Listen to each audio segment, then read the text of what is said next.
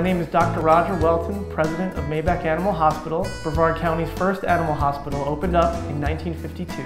One of the things that sets Dr. Fogelberg and I apart from other doctors is that we view each one of our patients as one of our own pets, which are a lot more than just animals to us. They are a thriving member of the family and part of the dynamic.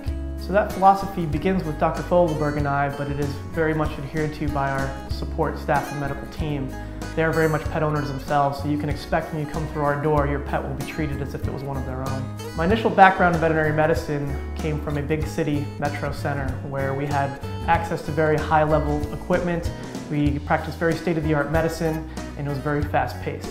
What I wanted to bring to Maybeck Animal Hospital is that same high quality of medicine with all the great equipment, but retain that small town atmosphere that attracted me to this hospital to begin with, and based on that, build long-term relationships with our clients. I think that one of the things we pride ourselves on here at Maybeck Animal Hospital is that while we're very much Western-trained doctors, we have a very open mind to alternative medicine, because there is a lot of data behind the success of these techniques in various settings. We're here for all of your pet needs, whether you have an emergency, a scheduled visit, need of dentistry, or simply some grooming, or to have your pet as a guest in our boarding facility.